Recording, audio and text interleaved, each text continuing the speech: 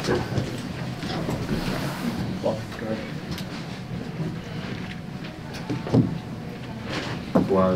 does the team needs to do better in terms of point of attack defense, keeping heads of snake guys like De'Aaron and Shea, Anthony Edwards out of the paint consistently?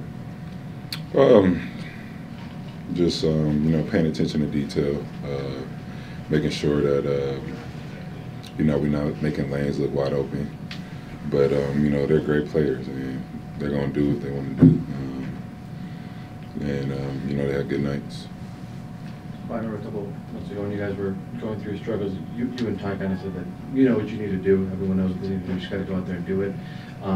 Is this kind of slippage defensively, transition, rebounding? Is that more so like you guys know what you need to do, you got to go out there and do it, or is there stuff you need to watch film on to kind of clean these up? Yeah, I mean, you're going to watch film on pretty much every game you play. Yeah, I mean, that's the name of the game. You got to go out and do it. You got to go out and play. You got to compete. I feel like we're competing, but we're just like a step behind. So hopefully we get a rhythm. You know, we got games coming up. And, yeah, I mean, we got time to get better. It just starts now. Kawhi, what concerns you the most about these 3 games after the All-Star break?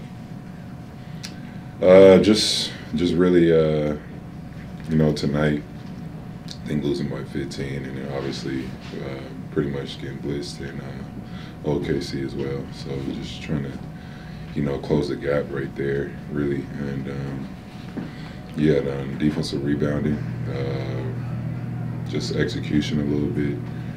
Coming out of timeouts, not knowing what we're doing at times. Yeah, but I mean, you know, we're a little flat right now, but we got time to, you know, pick it up and get some carryover. Well, how do you feel physically right now compared to other parts, compared to other seasons at this part of the season? I feel good. You know, I'm still feeling pretty good on the court. And yeah, I mean, I'm just gonna keep it rolling. What goes into you being able to be available for so many of these games this year? Not tearing my ACL, not tearing my meniscus. And Kawhi, in games like this, when you're without your fellow All-Star MP, and Sacramento's throwing multiple double teams at you, they just would allow you to get into a rhythm. How frustrating is that for you? It's not just Sacramento teams obviously throw multiple bodies, but when you're missing P out there, do you feel pressed to try to get yourself going to give you guys a chance to win against a good team like Sacramento? I mean, no. I mean, every night pretty much had the same mindset of trying to do what I can to win a basketball game.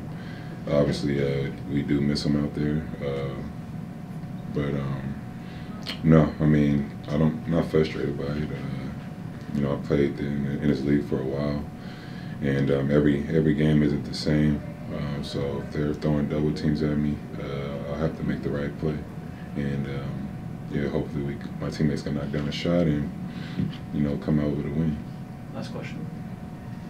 Kawhi, you guys said you guys are a step behind. How do you feel like you guys as a team just build the momentum up? How can we build the momentum up? I mean, winning games, coming in with doing the things that we need to do. Getting back in transition, matching up, staying focused, executing on the offensive end. And yeah, I mean, we all know how to win basketball games, so we just got to go out there and do it. Thanks, Kawhi. Let's get ready for HoopJab.